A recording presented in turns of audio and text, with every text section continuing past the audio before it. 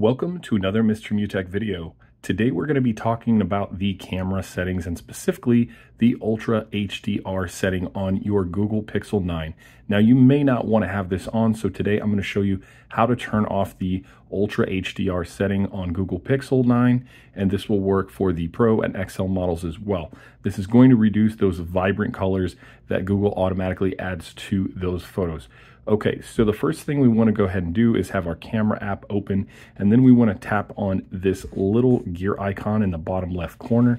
Once we do that, there's another option down at the bottom for more settings. We're going to go ahead and select that and then scroll down just a little bit until you see these three dots that says Advanced. Go ahead and select that, and then at the very bottom on the next screen, you're going to notice Ultra HDR, and it's likely toggled on your device. Just go ahead and tap that to toggle it off, and you can go ahead and back out, and moving forward you will not have Ultra HDR on your camera. Hopefully this was helpful for you guys. Thank you so much for watching and have an amazing day.